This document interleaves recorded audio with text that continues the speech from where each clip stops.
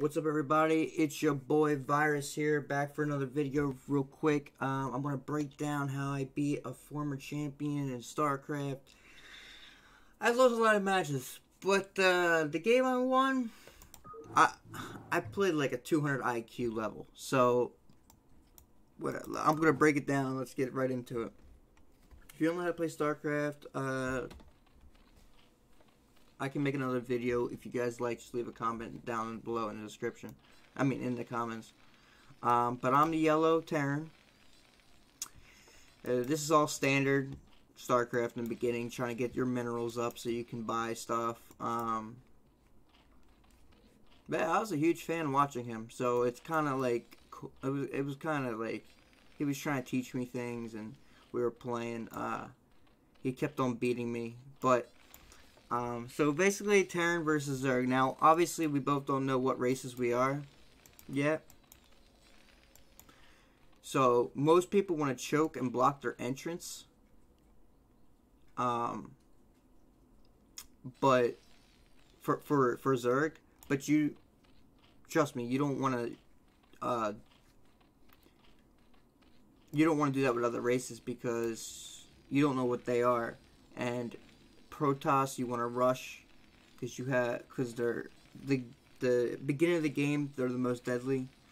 Terran is the mid game, and the late game is Zerg. So we know this is going to go to a mid to late game based off our races. Now, he wants to choke. He would want to choke because the only time you don't choke with Zerg is if you know the opponent's Zerg. Because then it comes to a battle of just who can outmass. Because it takes so much resources and so much time to get a choke up, it'll slow down your economy. So, speed it up a little bit. So, I'm doing the standard racks right here. I misplaced my depot a little bit, but that's alright. So, I'm doing the 3-rack pump. So as soon as my thing is at 18, see how so I don't get PSI stuck up here. It'll just keep on.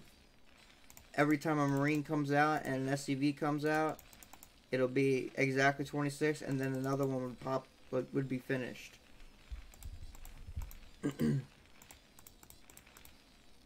But I don't know what race he is yet, so I'm bunkering up down here just in case he's gonna rush me.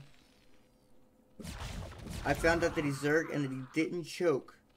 So I know I gotta control, I gotta put the pressure on, because without him choking, see, he knows, he's as smart of a player as he is. Like, I'm going right for a mid build because I know he's not gonna rush out in the middle of the map.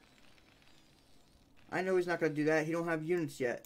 So I need to get my tanks to spawn as close to his base as I possibly can.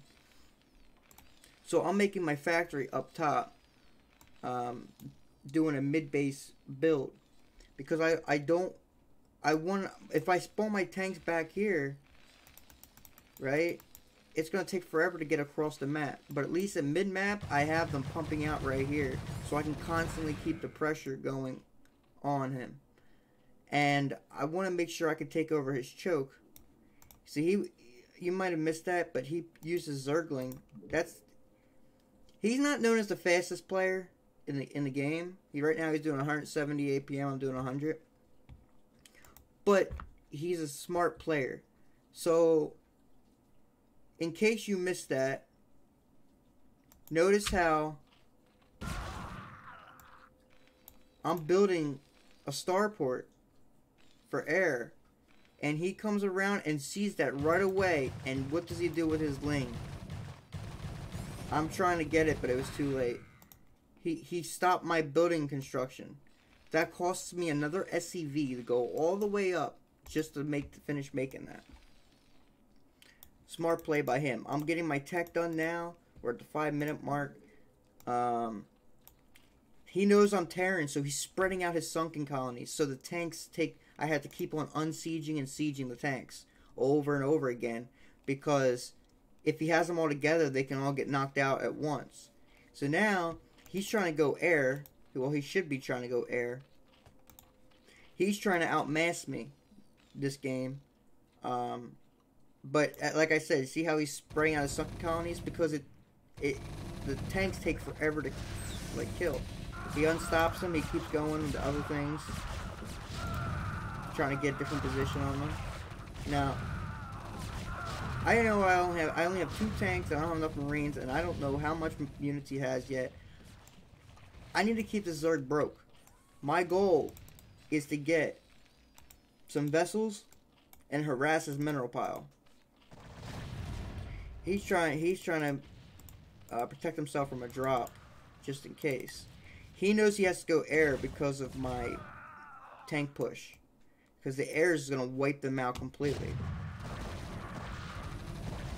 But another smart play he just did, he targeted the tanks manually, because the tanks are the ones that are going to push in and be able to. If I just attack my Marines, I'll get wiped out with those Sunkens. So he knows that if he takes out those tanks manually, I have to keep on making them. So I have 2 of them coming up here. I have my vessel. I'm pretty sure I made my research for my irradiate.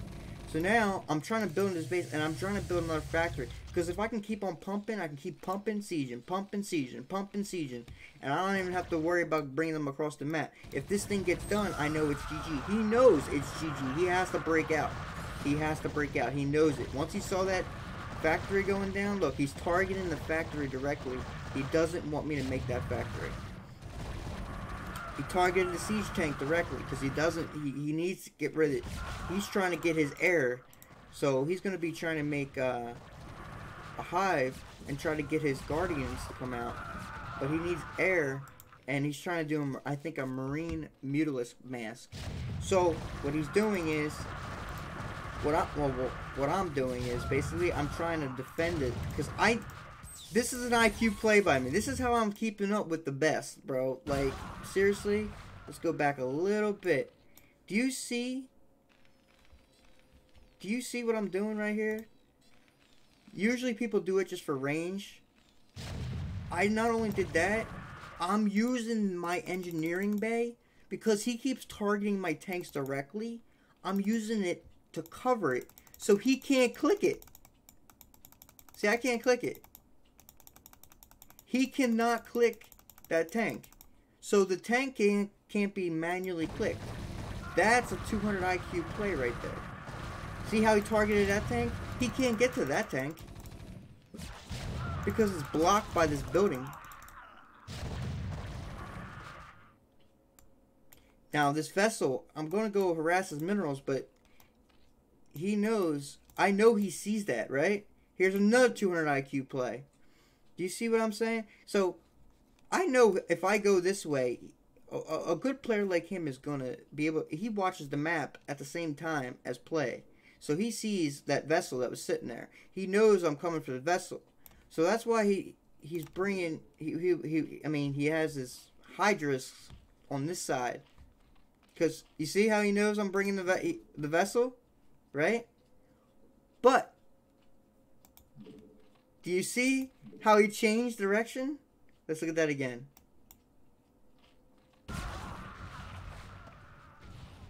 Do you see how he changed that? He has Hydras here.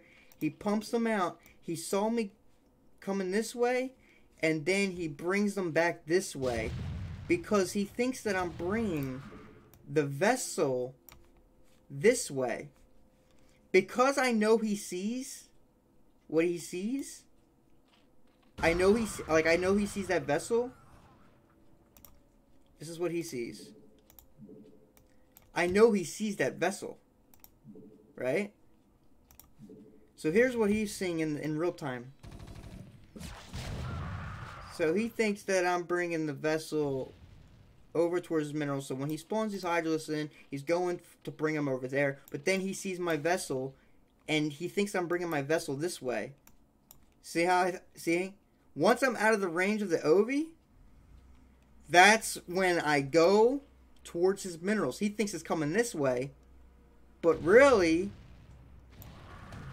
I just literally did a little switcheroo on him, and I juked him out. So I'm harassing his minerals. Let's see how many kills I get with that. 20. And now I got the other side too. I don't even think he noticed it because I'm pushing at the same time as I'm putting the vessel there. So he didn't even realize. He realizes now. Oh no, he doesn't. He still didn't realize. He's not mining. He's not making drones. He's not gonna realize. He's not realizing his money. He didn't realize. He still didn't realize. Now he's realizing. His drones. He's realizing now.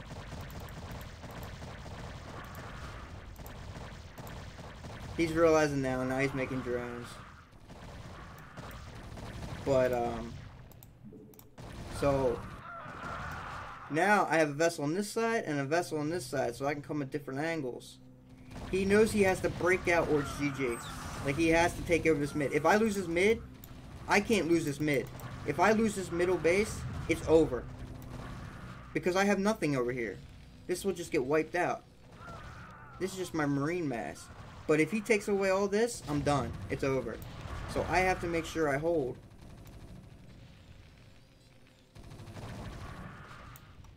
Which, I kept the Zerg broke, and now I'm hitting him again. And I'm coming on this side, too, to hit him. And he says, nice job, GG. And then because I took his minerals out again. He's too broke. He can't outmass me now. So, there's no point in playing the game out.